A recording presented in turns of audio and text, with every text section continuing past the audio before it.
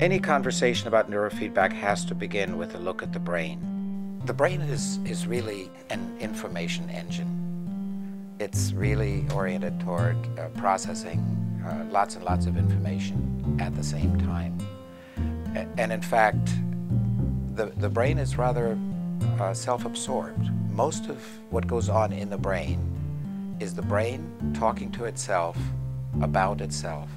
One key aspect of brain function is that neurons don't act alone. We've got 10 billion neurons up there in our glorious cortex, and if one of them does or doesn't do its thing, that can't really matter. If it can't matter, we can't suddenly have an automobile accident because some single neuron is acting up. And so when we're looking at the EEG, for example, we're looking at those bunches of neurons performing in groups. The EEG is composed of a range of frequencies, all the way from 0 to more than 100 hertz, and the brain cares about each one. Without specially designed tools, we can now teach people how to generate more or less of these specific frequencies, and that has implications for brain function.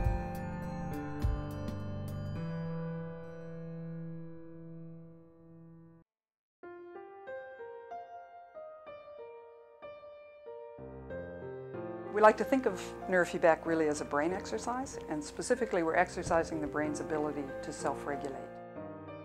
The headroom that we have available for better function through brain training is much larger than the headroom we have available through physical exercise. This allows you to wake up better, fall asleep better, pay attention better, calm down better, all of those state management issues that underlie good function. There's certain basic ways that the brain can fail to self-regulate appropriately. A person could be stuck in high arousal, have difficulty calming down, falling asleep. We can be stuck in low arousal, have difficulty waking up and being motivated. Also, the brain could just spiral out of its own control into a symptom like a migraine or a panic attack or a seizure.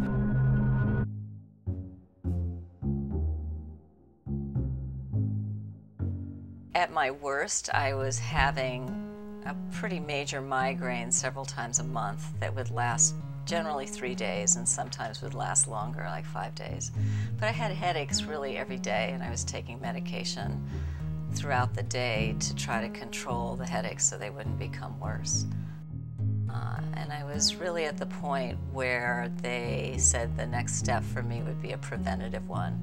And then I would probably have to take this medication that causes you to drop words in the middle of your sentences, and it really affects your speech patterns, and it was scary. Neurofeedback can be helpful with a wide variety of people, different ages, from very young children through adults, through old age, through people with very severe conditions, to people who want to improve their performance who are already functioning quite well. Recently, my mother suggested that I talk to a friend of hers who had done neurofeedback and had had great success.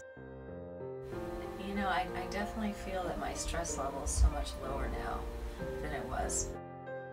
So the variables for us are where do we put the electrodes and what frequencies do we reward, which turns out to be enormously specific from individual to individual.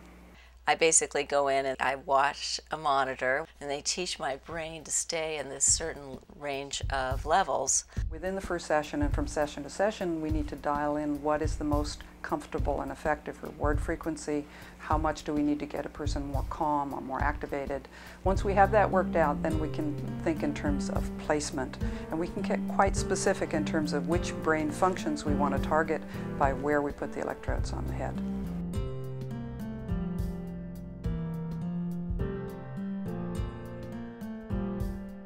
Neurofeedback session starts with putting electrodes on the head to measure the brain waves. Nothing goes into the brain, but we're measuring what the brain is already doing.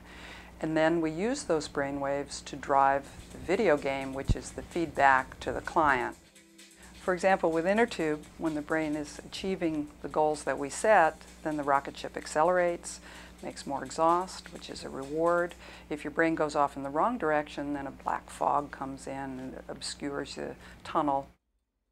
And it's that, the push on our part and the push back on the part of the brain that affects then the gradual learning process by which the brain learns to behave better. From day one of my sessions in neurofeedback, my headaches have started to decrease. I mean, it started to happen right away.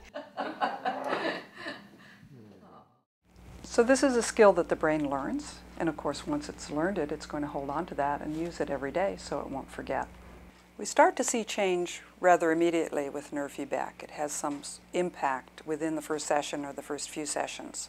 Then we like to think in terms of 20-session blocks, because 20 sessions is enough to get a significant measurable change, and at that point there's a decision to be made of whether to go forward or whether we're done.